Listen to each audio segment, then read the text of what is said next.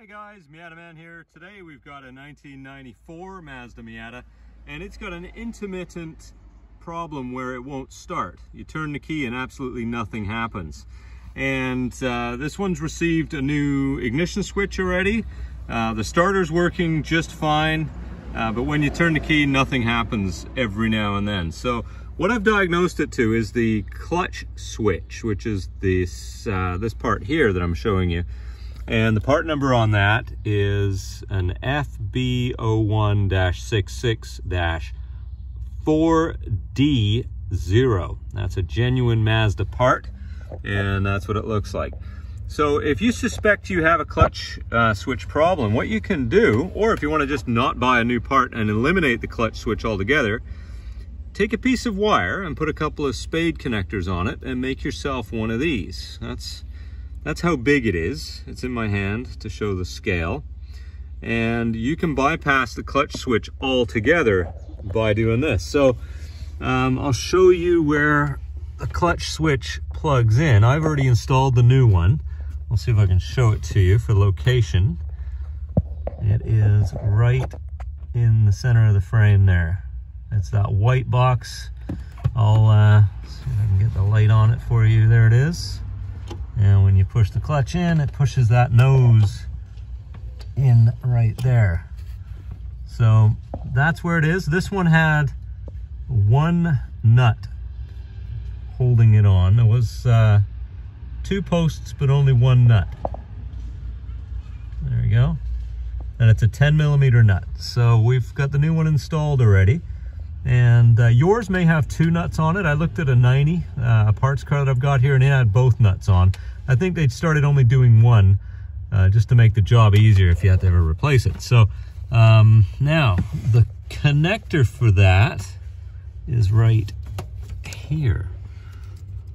Okay, so if we follow that wire goes all the way to the clutch switch there in the background, that white thing.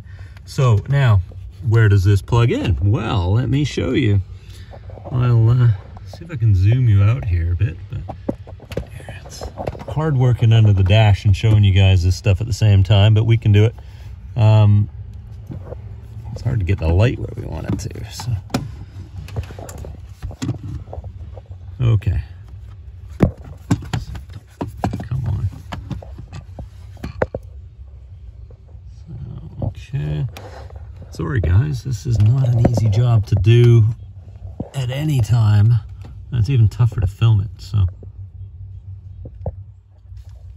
No, that's not it, is it? Or is it? Yeah, no, that's it.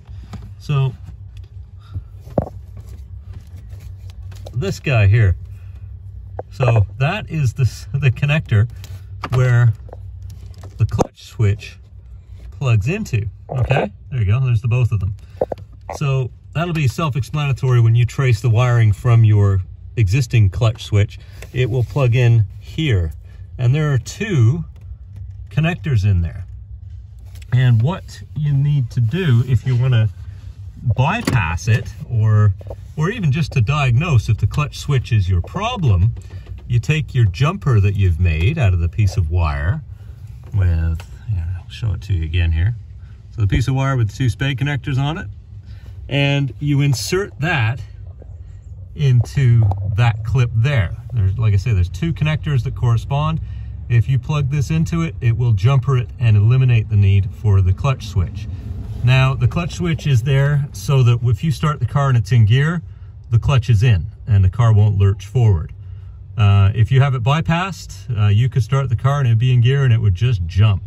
So that's why they started putting these in. Lots of people, however, have decided that they don't want that in, because it's just, cheaper, of course, if you have to replace a clutch switch. It's also a lot easier to insert the jumper as well. So two different ways to do it. Install the brand new one, which we've done here.